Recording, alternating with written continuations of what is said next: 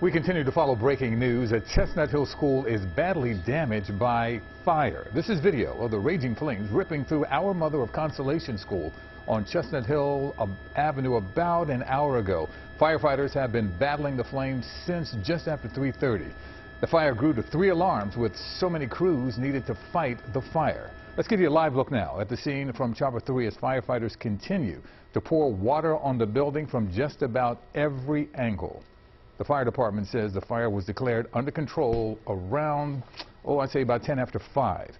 A spokesperson for the Archdiocese of Philadelphia also says no one was in the building. We're also told that the convent right next door to the school may be being evacuated. Alicia Roberts is outside the school, and she will have the latest on that fire. That's coming up for us at 6 o'clock.